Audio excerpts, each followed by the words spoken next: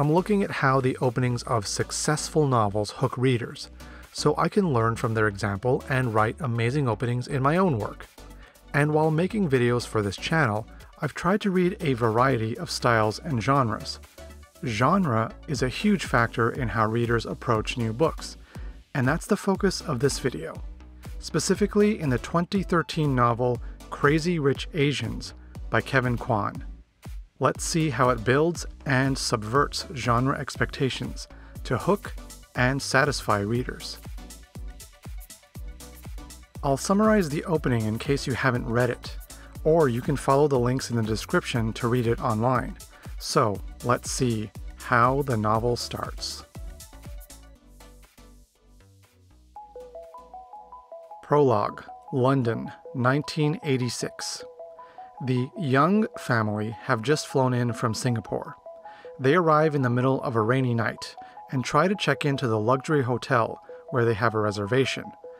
But when the manager sees they're Chinese, he refuses to serve them.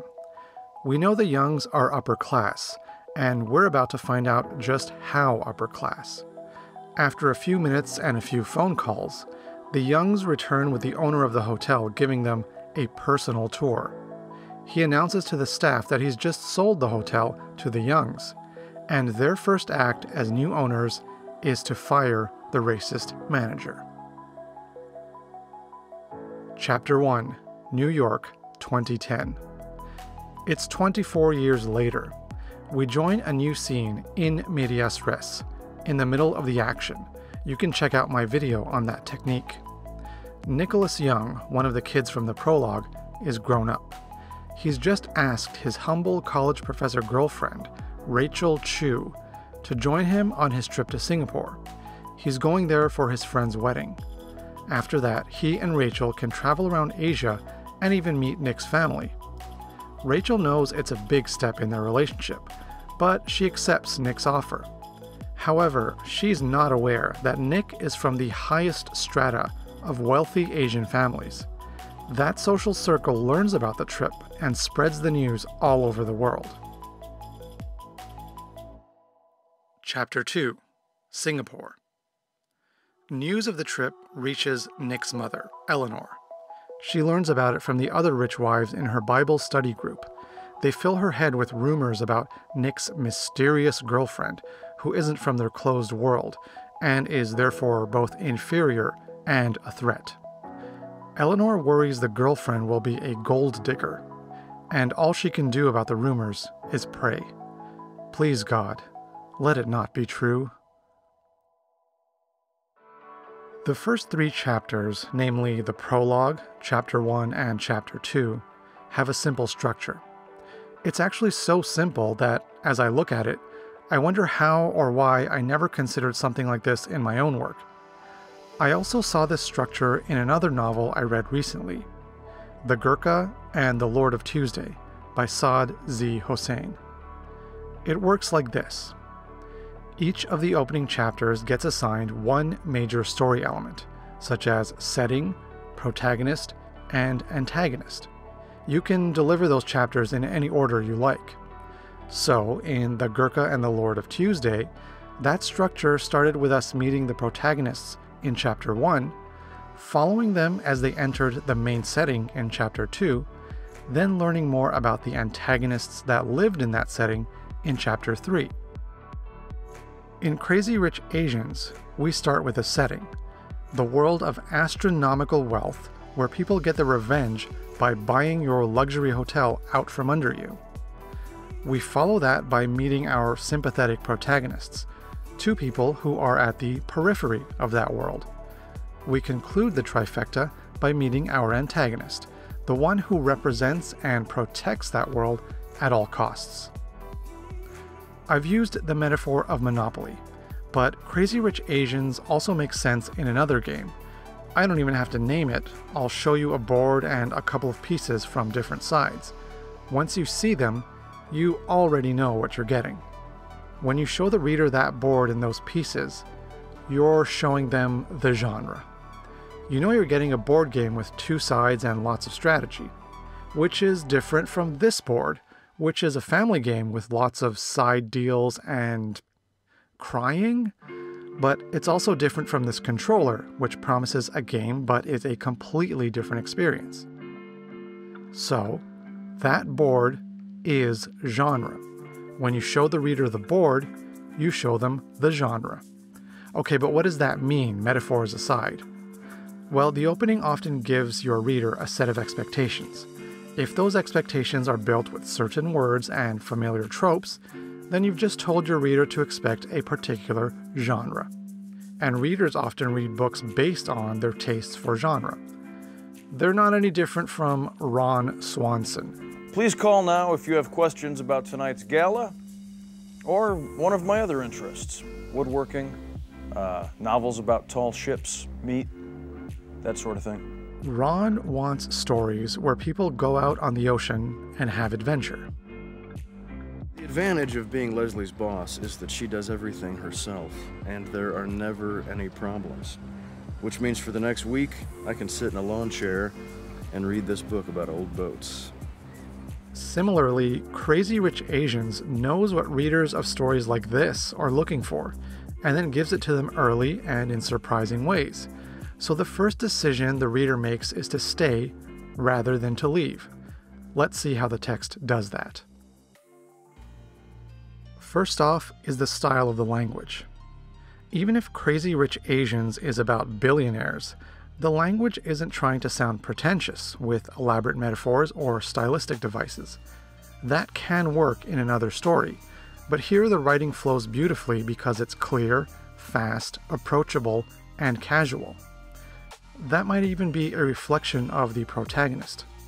Regardless, the chapters are relatively short and digestible, each with a small specific problem. So the story keeps moving even as we jet around the world and follow different characters. Then there are the specific words that build up the chessboard and pieces and help establish the genre expectations. In the prologue, we get words and images of luxury. The hotel is described as being owned by the Calthorpe Cavendish Gores since the reign of George IV, and run for all intents and purposes like a private club for aristocratic families. The Youngs know they belong to that exclusive world, and they do some name-dropping of their own. This hotel came highly recommended to us by Mrs. Mintz, the wife of the Anglican Bishop of Singapore. The kids also know their status. They're eager to order expensive room service because they're used to their friends' butlers serving them Iranian beluga caviar. So, genre expectation number 1, this is a novel about a world of obscene wealth. These characters are crazy rich. But it's also played for laughs. The novel is well aware of how absurd these lives are. That's genre expectation number 2, absurdity, satire, and comedy. After all, part of being crazy rich is being crazy.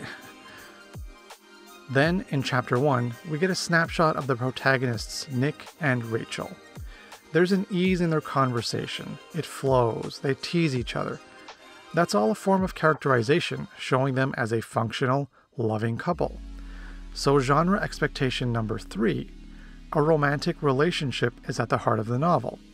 Subconsciously, the reader knows that when you begin with a stable status quo, the story will challenge it. Which brings us to chapter 2. We meet the main antagonist, and the dialogue here is entirely focused on appearances, name-dropping, and prestige. Eleanor is an antagonistic character. She's in an antagonistic environment, and she uses antagonistic language. It's a world of constant passive aggression, gossip, and worry. Eleanor's worry prejudices her against Rachel from the start. So, genre expectation number 4, Eleanor is like the evil stepmother to Rachel's Cinderella and Nick's Prince Charming. It's a fairy tale with a modern twist. And yet the novel also reminds us we can't take these people too seriously. We see that when the wives all pray to Jesus for help with their stock transactions, they don't even have the self-awareness to see how ridiculous they are. And that's what makes the novel accessible to a wide demographic. The novel is wholeheartedly asking, wouldn't it be fun to be that rich, beautiful, and powerful? And of course it would.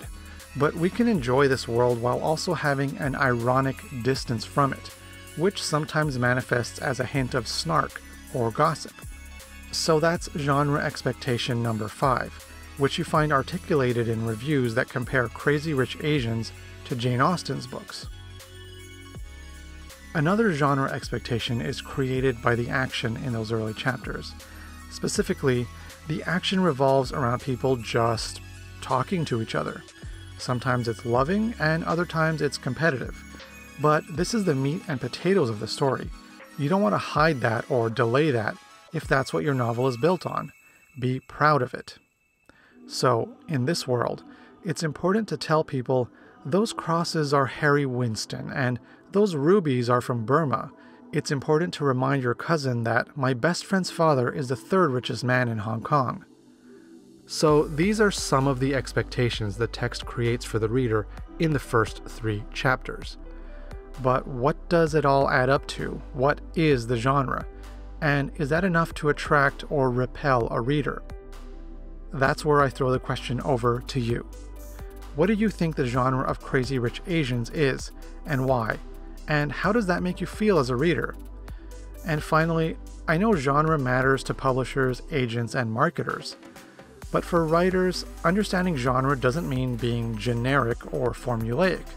It means you know that people will label your book, and you're aware of those labels, and you consciously play with them.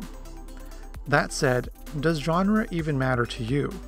In this book, in books you love, and in the stories you write?